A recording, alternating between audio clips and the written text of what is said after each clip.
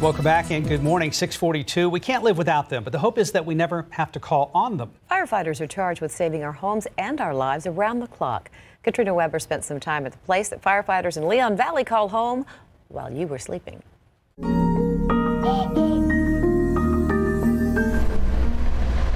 If these lights are on, it usually means no one is home at Leon Valley's fire station.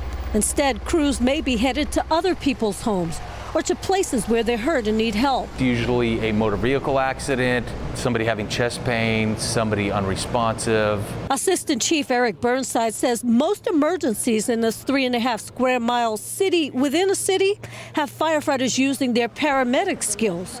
Fewer and farther between are actual fires. Although one night back in February, they had more than their share. Despite their efforts, 2 homes were damaged. I just think about the other calls, the people that we have helped, the things where we made a difference. At times like that, Captain Wade Clapper tries to focus on the positive. For first responders, the losses can be tough to bear. Those calls that involve children, especially younger children, have the most effect on us here. Also tough is their schedule. They work all day and all night, 24 hours at a time. This is one job where, although they're on the clock all night long, they actually do get to sleep. But how much depends on the amount of calls that they have.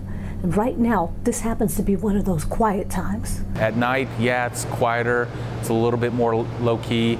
But when the weird things start happening, oh man, they really start happening. On this night, firefighters were scheduled for training. But after a day of nonstop calls, they instead took time to rest. We have a lot of fun at our job.